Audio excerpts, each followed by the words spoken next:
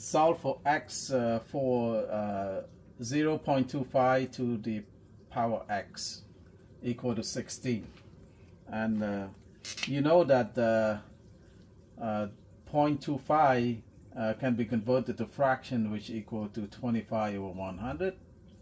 If you divide the top and the bottom by 25,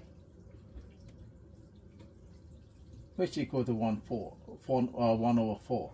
Okay, and 1 over 4 can also be written as 4 to the negative 1. It's the same thing.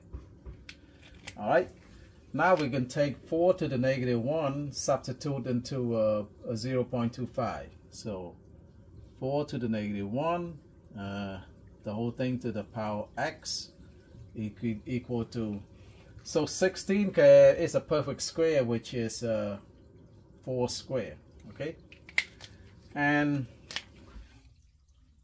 when you have a power raised to a power, you just multiply the power basically. So this become 4 to the negative x is equal to 4 squared.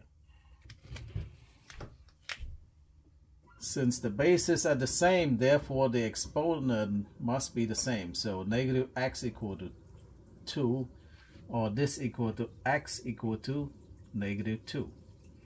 That's your answer. Thank you very much for watching. If you like my videos, please like, share, and subscribe. Bye-bye.